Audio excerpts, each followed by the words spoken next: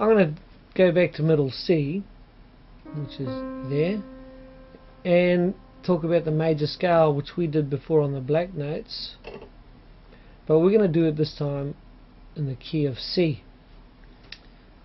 Now, what's great about the key of C is that it's just all the white notes from C to C, or C to B. So if we start there, a whole tone from there, D, another whole tone or whole step is to E, and then of course it's a half step to F, and then 3 more whole tones, which is G, A, B, and then of course we're back to C.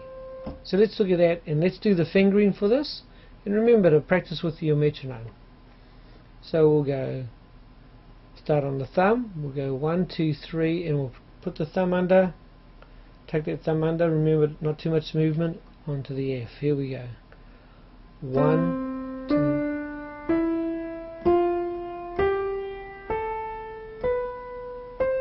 We'll come back down all the way to the thumb from 5, so 5.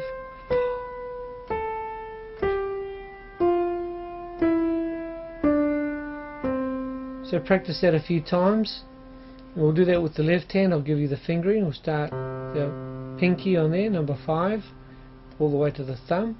5, 4, 3, 2, 1. Third finger over. 3, 2, 1. And back down. 1,